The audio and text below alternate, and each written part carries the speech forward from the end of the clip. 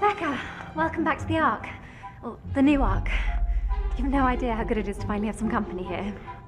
I'm supposed to report to Parker. Yes, Parker, at your service. You're the field coordinator. Sorry, not usually this crazy, I promise. Well, not unpleasantly crazy. Only I've been here on my own for the last 2 weeks. Just me and the creatures. I've been going through all the mission reports. Fun. No, they're good, really. The best part is I already feel like I know you. And Abby and Connor and Danny. If you want to come through, I'll get you set up.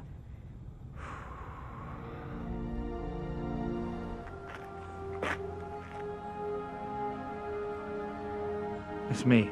Can you talk? Have you heard something? Not yet. I assume I'm still being vetted.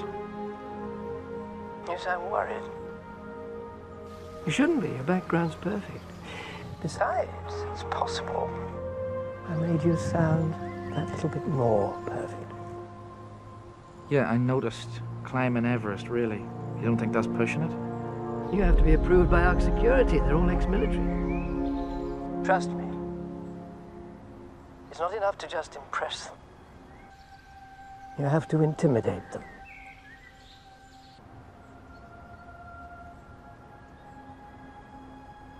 Matt Anderson, the new team leader, or will be. Lester wants you to look this over, see if everything's okay. Lester still chooses the staff. I thought the Ark was privately owned now. Well, 50-50, government-private. And Lester still reports to the minister, not to this Nobel Prize-winning bloke from Prospero. What's his name? Philip Burton. He seems to have to keep both of them happy. Pretty impressive CV. I mean, all the stuff this guy's done, you'd think he'd be old and crusty, but he's not. He's young. Fit too.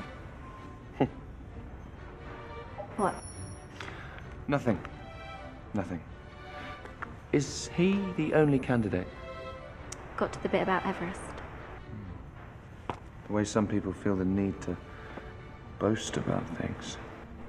Insecure much? Excuse me? It's nothing, but if you're going to put the brakes on this guy for being too good, that would be pretty lame. No one's putting the brakes on anyone. I mean, he's ex-military, decorated for heroism, he's an expert in animal behaviour, and he's got countless glowing references. He's perfect.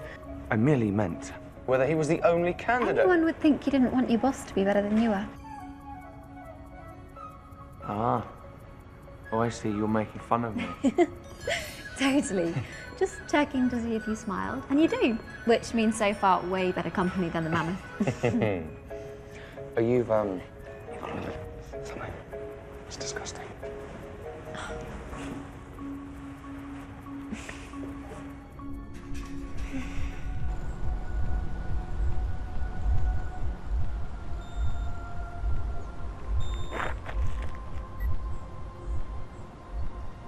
Right, thank you. I'll see you then.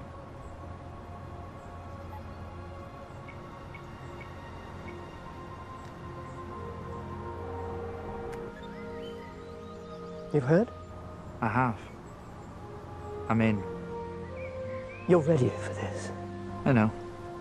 You've worked hard for it, and you're the perfect candidate, not just for the job. For the mission. Now, whatever happens, don't mess it up.